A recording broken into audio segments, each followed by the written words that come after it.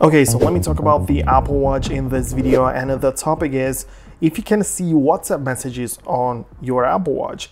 This is a common question, especially if you're considering buying an Apple Watch or if you are a frequent WhatsApp user and you want to know how it essentially works. At first, it's important to note that while you can have the WhatsApp app installed on your iPhone, there is not a dedicated WhatsApp app for the Apple Watch.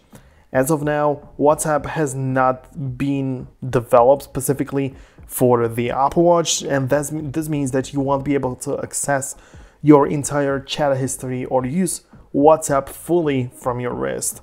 However, you can still receive and respond to WhatsApp messages on your Apple Watch through notifications. To set this up, make sure notifications for WhatsApp are enabled on your iPhone, and once set up, any WhatsApp notifications you receive on your iPhone will be mirrored to your Apple Watch. This way, you can see when someone messages you right on your wrist.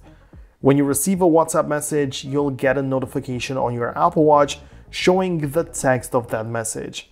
You have the option to reply directly from the notification using predefined responses or even dictate and type in the message. And it's allowing you to respond quickly, but you, as I said, don't have access to the entire chat. Additionally, if you receive a message containing media like photos or videos, these will not display in full quality on the Apple Watch.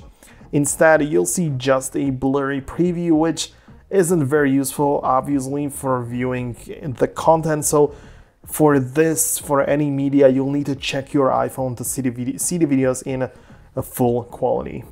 Also, there are some third-party apps which claim to work as a WhatsApp client with a specific Apple Watch app, but in my personal experience, I don't really have good things to say about those. They are usually paid and don't even work that well. Plus, it's a third-party developer which you trust with your data. So yeah, I don't know. I'm not really a big fan. So that's about it. Hope you found this video useful. If you did, make sure to hit the thumbs up, subscribe below, and I'll catch you in the next one.